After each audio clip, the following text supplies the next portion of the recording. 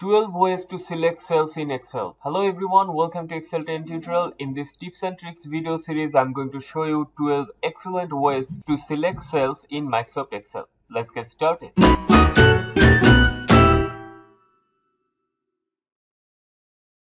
first one is select a single cell. If you click on that cell, that is selected. If you use the arrow key to go to the cell and that is selected. Select multiple cells. Just select a single cell by clicking the mouse, drag it, and the multiple cell has been selected. Now, if you want to use the keyboard, use the shift key and then the arrow key to select multiple cells in just like this one. Shift and arrow. Multiple cells selected. Select the first cell, press the shift key and mouse click. First cell, shift, mouse click. Total area is selected. Select the entire worksheet. Just click here, you can see this one and the entire worksheet has been selected, or you can press Ctrl and A in the keyboard and the entire worksheet is selected.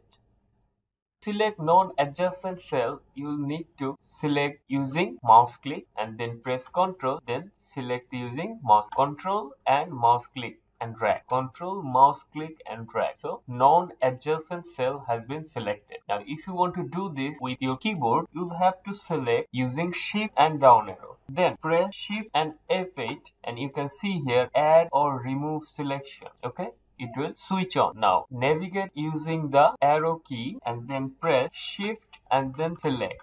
Now if you need to select more non-adjacent cell, then press again shift and F8 and you can see add or remove selection has been activated. Now navigate using arrows and shift select. So this is how you do it.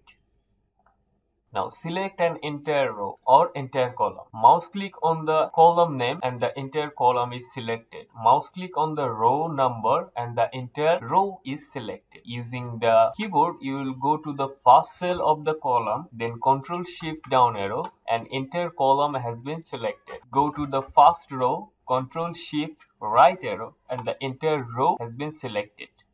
Selecting adjacent column, click on the column name and drag the mouse and the adjacent column has been selected. Now if you want to do it using keyboard shortcut, press shift and arrow key and then Ctrl Shift down arrow. Selected the adjacent column. Selecting non-adjacent column. Select the first column, press the Ctrl and then select the non-adjacent column by mouse click and the entire column has been selected. If you want to do it using keyboard, go to the first cell, press Ctrl Shift down arrow. Now remember that Shift F8 function. So press Shift F8 and now go to the first cell of the second row and then again Ctrl Shift down arrow. Okay, if you need to do it again, Shift F8 and go to and then Ctrl Shift down arrow. Select the first cell of a row or column or the last cell of a row and column. Using mouse, you'll have to go to there and select it by mouse click, and to go to the last cell, you'll have to scroll through the end of your worksheet and select that range. And if you want to use keyboard shortcut, just Control down arrow for last row and Control right arrow for the last column. Go to the last used or formatted cell. By mouse click, you will go to the cell, or if you want to use the keyboard shortcut, Control End will get you to the last cell or last formatted cell. If you press Control Home, it will move you to the first cell.